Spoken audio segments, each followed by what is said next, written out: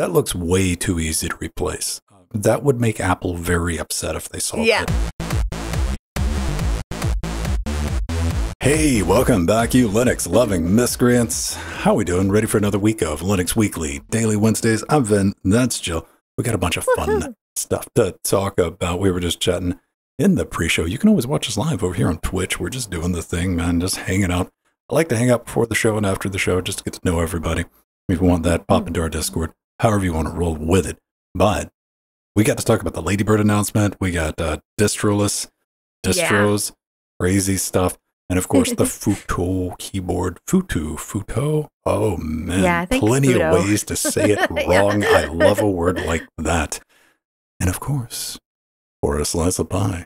Yeah. Something with a e-ink flavor. Something that it's the TSA acceptance factor razor blade. Like maybe you could get that through. But before we get started, we'd like to catch up, see what's going on since last week.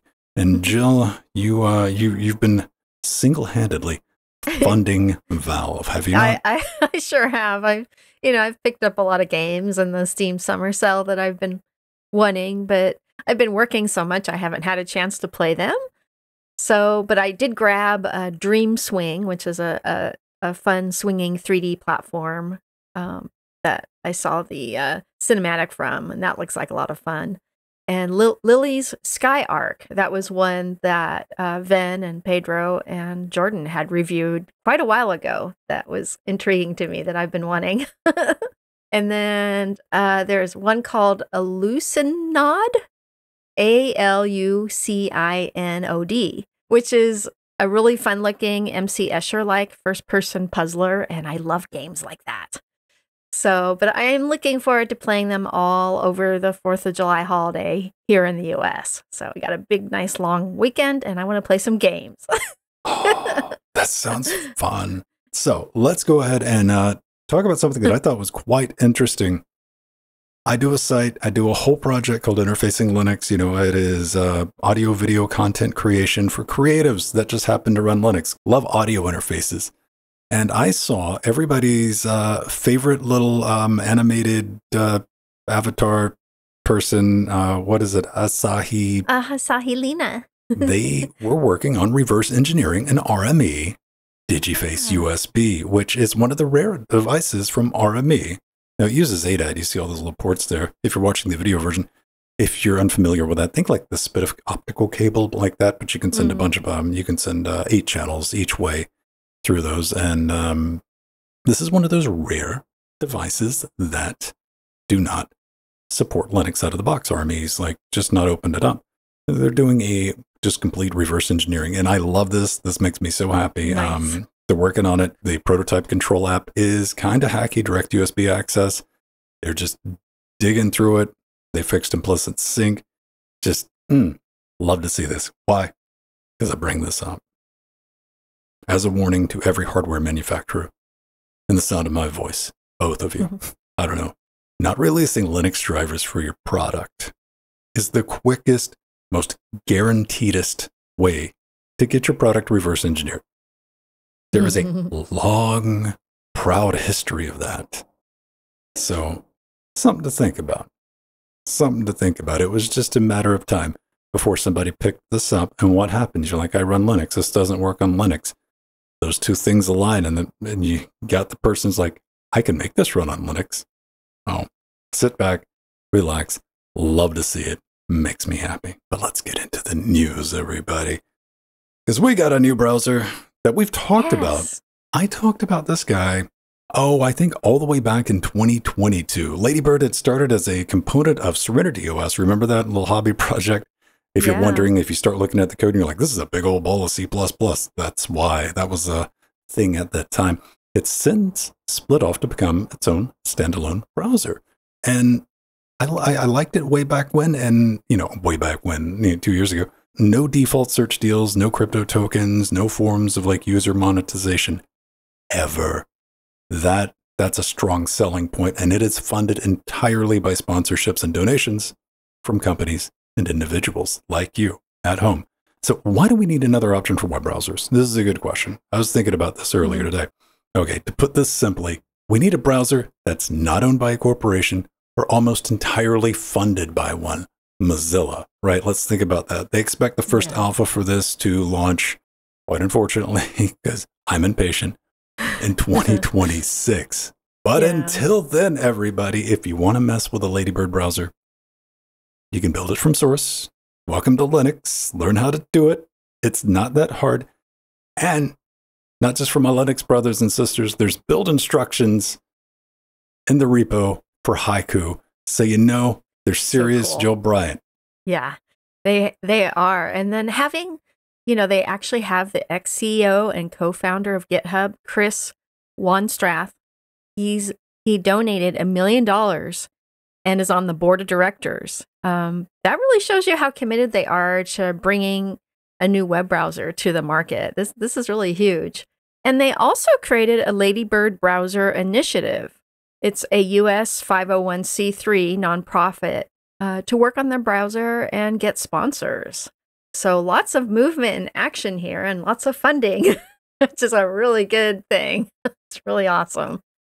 Yeah, I remember, Ven, we were talking about before the show. I think you had compiled it to show it off on the show. But we couldn't remember. And I do remember compiling it myself, but I don't remember if it got shown off during the show. I built it. I think I built it. This is, again, in ancient history all those years ago. And, it was like what you would expect. You're like, well, it kind of loaded a web page. I'm like, that's a start. That's a start. Yeah. We got to start somewhere. And people say this, though. They were looking at that a couple of years ago. I remember talking about it a couple of years ago. I'm like, let's see where it goes. Still got a long ways to go, though. And the common complaint, the detractors, the not good enough, the do-nothings on the internet are constantly saying that building a modern web browser with a small, dedicated team of individuals, completely impossible. Can't be done. Can't be done. Don't even waste your time. Why would you be so silly? And I like to remind people about this word impossible. Yeah. Because to myself, and I think a lot of people working on the Ladybird project, here's an easy way to frame impossible. Think of it like this. Impossible is just a challenge with just, a couple of extra steps tossed in to make things interesting. That's how you should approach impossible. You shouldn't bounce off of it. Give it a try and find out whether or not it really is. And that's what they're doing. Very much respect that. Also, everyone at Ladybird Project, I'm going to need you to do something for old man Ben. Bring back the blink tag. Yeah. Or you're dead to me. Okay? Now, what I'm curious about, do you listening at home have room in your heart, room in your lives for another web browser? Do you? Think about it, or do you even care? Because I'm thinking maybe we're due another Firefox moment. Yes. Maybe you weren't around. We were stuck. we had poor little Netscape 4 or 5 or whatever amalgam it had turned into by that time. And we had IE6, and neither were that great of an option. Firefox started up, did the thing. Then Firefox got Firefoxed, and this other little startup, well, they weren't really a startup at the time, but that browser sure was. Chrome showed up, and it started dancing around Firefox. I think we're about at that point where we could use another one of those moments where the new thing shows up and everyone goes, oh no, we got to jump around. Because what I said earlier, what are browsers these days? Chrome, it's just a data hoovering device. I mean, if you're okay making that deal, I still use Chrome, but I use Firefox, I use Vivaldi, I use, I don't think I use Brave, but I definitely have Vivaldi and Chromium. I tend to bounce around. I've already made that Faustian deal with Google way back and a long time ago, man. So, and we've talked about it on this show. Firefox is definitely, we've watched them start sticking that pinky toe into like sketchiness. And we're like, just go back to doing the browser, man. Come on, just stick with the browser and do that. So they're going to take this take. They're going to do the wild, brave, ambitious thing, getting that small team together and build a browser. I think it's completely possible, despite any naysaying. But who knows? 2026 will tell us what we need to know. I'm going to go through the documentation. I'm going to go ahead and probably get a build up and running and just play around with it. How about you, Jill? Are you looking forward to, do you have room Yes, in your heart for another browser? I mean, there's also WebKit. I know somebody's going to type in the comments on YouTube, like, you forgot about WebKit. No, I didn't. See, deal with it. Yeah, and there's GNOME Web, and there's a few other independent browsers out there, but we need a new major player. That is for sure. We have the open source Firefox, and we have the closed source Chromium base, and now we need another option. This is good for everybody. Maybe that'll get Mozilla Foundation like refocused on like, hey, we showed up to the party to bring you a browser. Let's get back to that. Yeah. And Chrome will go, maybe we should, I don't know. You know what? Google's just going to do whatever Google does. Let's just give that up. Yeah.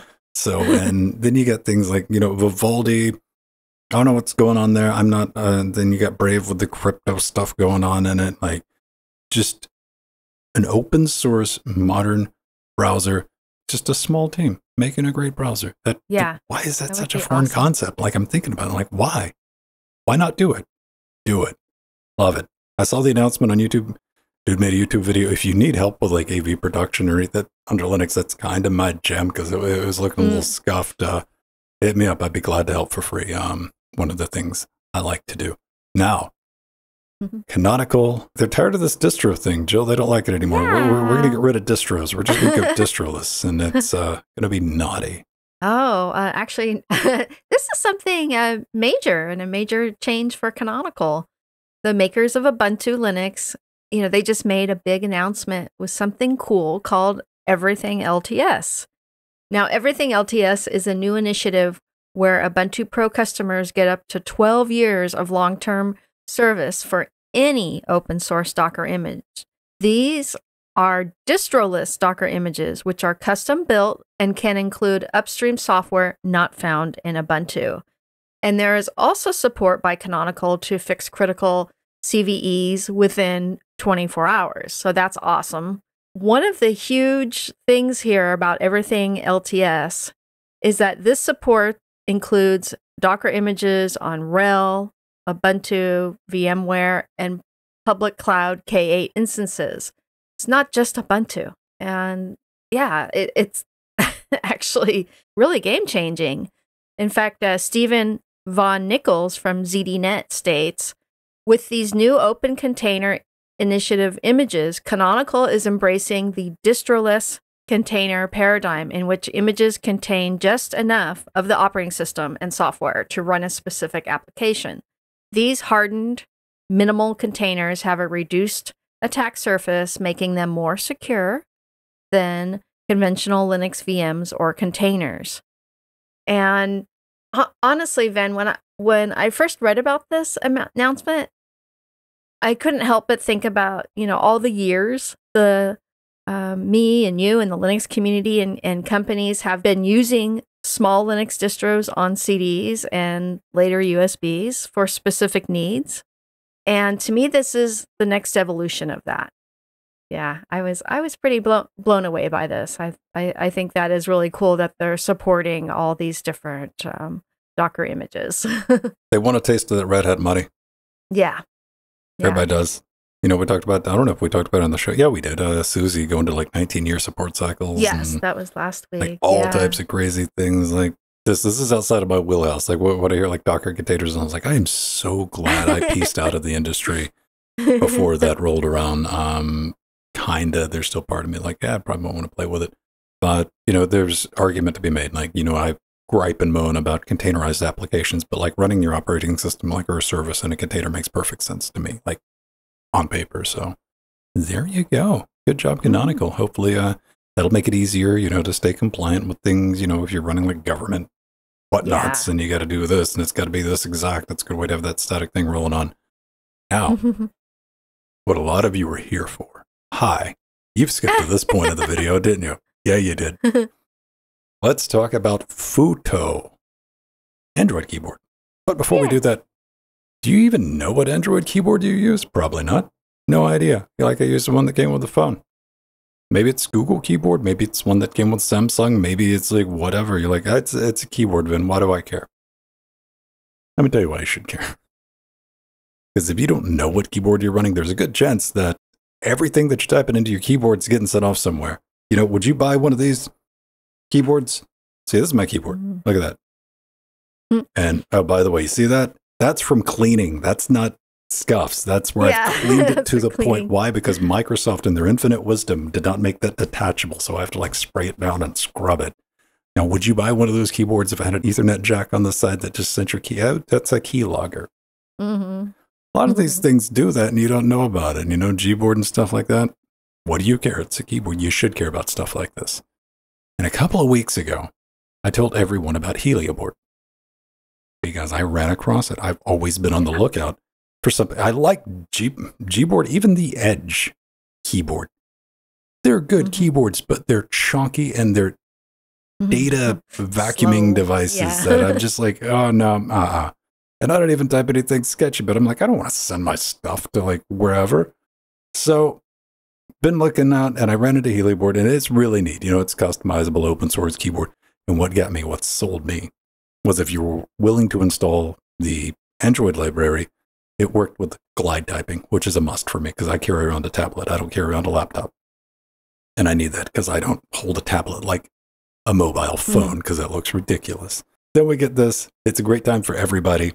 The FUTO organization has released, now this is an alpha, FUTO keyboard. I mean, you're not going to get confused. You know, don't waste time with naming. What is it? FUTO keyboard. Done. Like Helioboard, it's 100% offline, security focused. And it was started by the gentleman behind Yahoo Games. Thank you for mini games of pool. I played the snot out of that client-side Java application. Yeah, I absolutely did. He's funded development for OSS software like GIMP, Asahi, VLC, PeerTube. And this FUTO keyboard, I mean, it's based on AOSP. So for my brothers and sisters, I like custom ROMs. You know that name. You're familiar with it, with some extra bits thrown in. Now, this is where people start getting squirrely because it's licensed under the FUTO. Oh man, come on, guys. I'm going to mispronounce this on purpose, but I got to find the one I like. Source First License 1.0. And that has caused some confusion / screeching on the internet. You know, the internet went full internet on this. And, you know, all right, I get it though, because by the letter of the law, you know, it means that the keyboard's not really open source. It's more like source available minus any crazy restrictions. So that you can modify and share source. You can even redistribute it for non-commercial purposes. But if you're a large organization, they got to get paid. I like that. I like that. I'm not against that at all. You know, you can think of the FUTO source license as an alternative to closed source licensing. You know, you buy commercial software, you don't get to take a peek under the hood and make sure it's legit. You can do that with this. I think that's right. Because, you know, immediately when I read that, and I'm like, you guys are trying to redefine open source. They're not. They're not. I think they made a video and like, our bad. And I'm like, all right, easy mistake to make. I made that mistake probably like 5 years ago when the Epic Unreal Engine went open source. I'm like, it went open source. Tsunami hit me of like, no, source available. I'm like, yeah, I know that. I said open source for the, they're like, I'm like, fine. You know what? I'm not arguing semantics on the internet. It's not semantics. It's like, you know what? You even have a point there, but you know what I meant. Calm down. Don't get caught in the weeds on this. The keyboard's completely free. There is a one-time payment. And right before the show, you just download it. It's an F-Droid. It's on the Play Store. There's a repo for it. Grab it wherever you need it. But if you want to help the funding, we got this. Help keep it running, man. People got to get paid for their work, which I think is good. You know, a small dedicated team, and they're not taking your data, not doing anything. I'm like, okay, no subscriptions or anything. I'm going to pay for it. So I click on the button.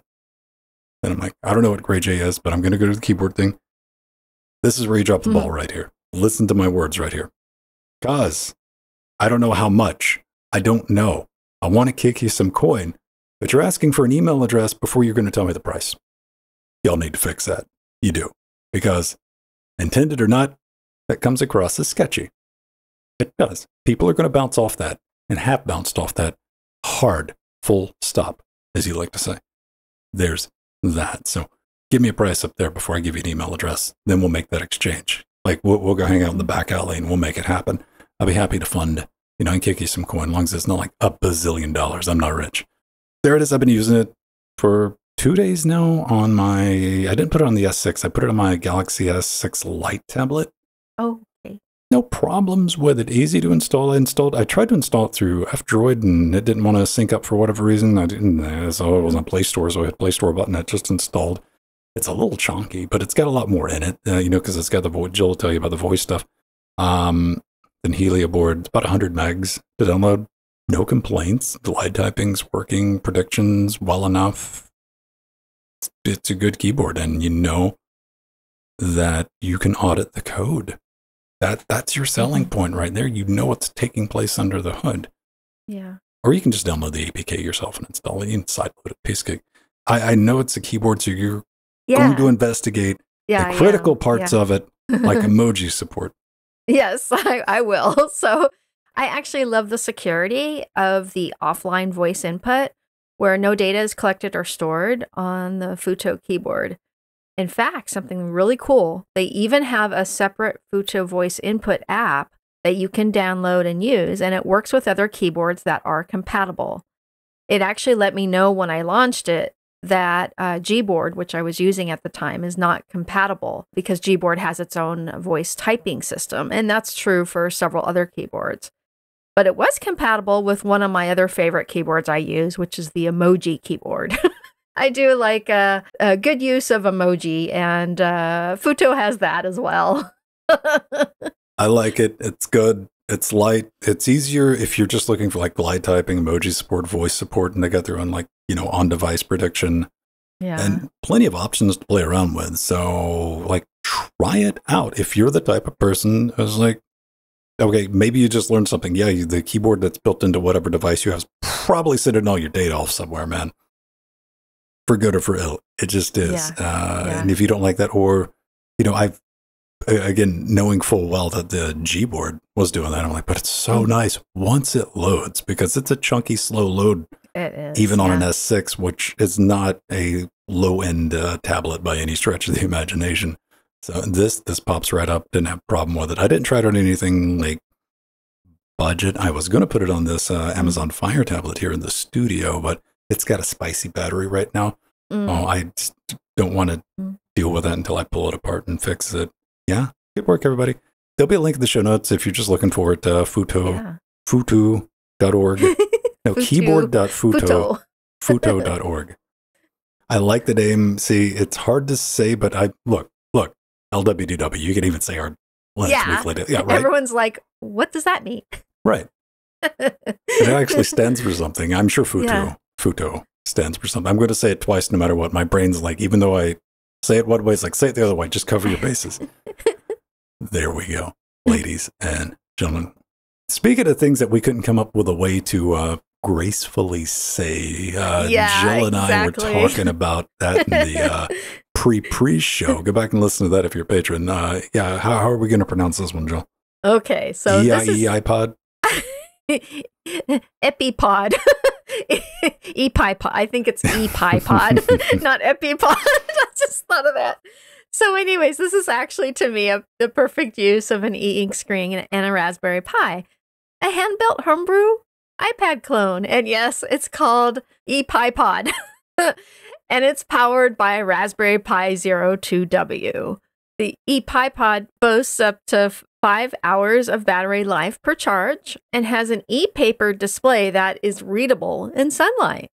The ePaper screen is an electrophoretic 250 by 122 resolution display, which offers low power draw and, like I said earlier, is fully readable in the sun. But it might not be so easy to read in the dark. So that'll be a thing. Maybe there'll be a future ePaper display with an LCD on the back that you can pop in there. There's a dedicated 24-bit 12S digital to analog converter through a headphone amplifier for the audio. And you can actually get the PCB from the PCBWay website. I wasn't able to see the price because I have to create an account and log in to get the prices. And years ago, I had used this site, but I couldn't remember my login credentials. So I need to go through and do that again. But I'm suspecting that it's not too expensive. This is what I was talking about earlier in the show. Like, look at it. See, if you had to take that out of your pocket and put it through the scanner, you could probably get it through the TSA. So I'm going to give this a TSA scale neutral rating. Like, I'm saying there's a chance. I'm saying there's a chance. You're like, we have iPod at home. They'll be like, okay, fine. I like the idea of e-ing, but it's one of those devices where you're going to have to, hey kids, we used to have these things called TV remotes, right? Mm-hmm. Believe it or not. And we had to change channels. We couldn't do it on our mobile device. Yeah. And they didn't have backlights on them, so you had to memorize that remote. Because you couldn't look at the remote all the time. You had to hold the remote like this right here where you weren't thinking about it and like changing channels, muting, doing whatever, and like changing satellites. I could do all the, with big crazy remotes. And you got to keep that in mind when you're dealing with e-ink in the dark, right? Unless you got to break out a light. So you'd have to establish that memory pattern and be like, all right, how do I, click through to get to that thing? You're like, all right, got it done. Yeah, you could probably build something like this for, I don't know. I'd be surprised if it was over 100 quid. Yeah, but me too. I'm looking at this LiPo battery. It's got that Raspberry Pi was it a 02W or? Yeah, 02W, right on.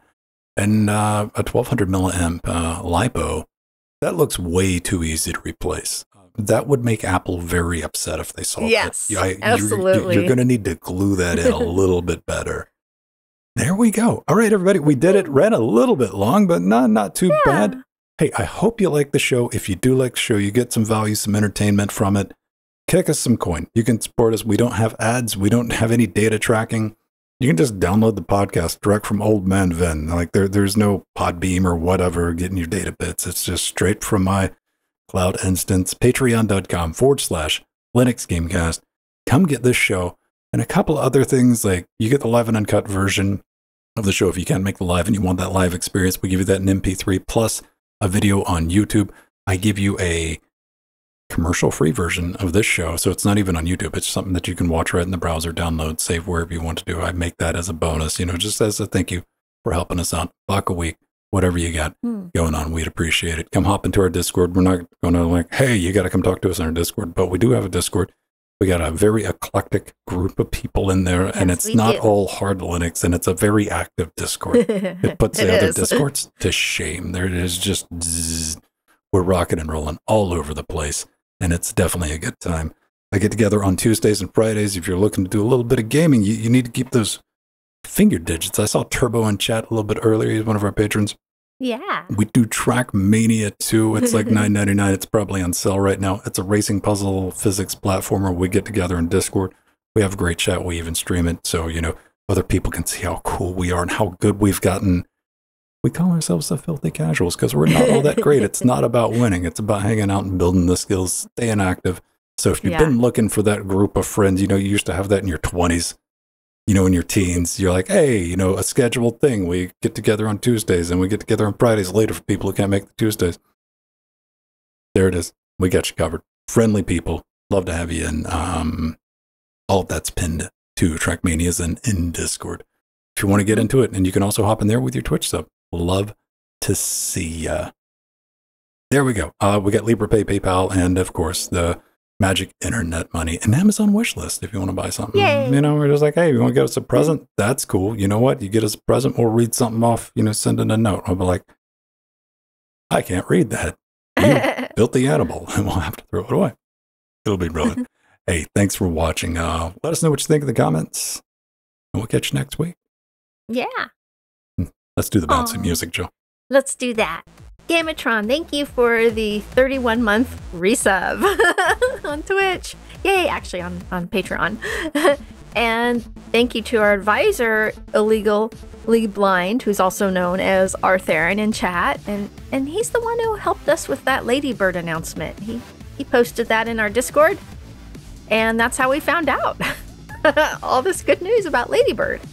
So thank you, Artharian. Thank you to our Death Notes, all our different levels, our Chairlings, our Sea Monsters. We have lots of wonderful patrons. I keep telling you, Jill, sea monsters don't need chairs. They got no legs. Yeah, yes, they are. Tentacled creatures. They got flippers. Yeah. If you see a sea monster with tentacles, please consult your doctor. Yeah. We'll see you next week, everybody. Bye, everyone. Love you all.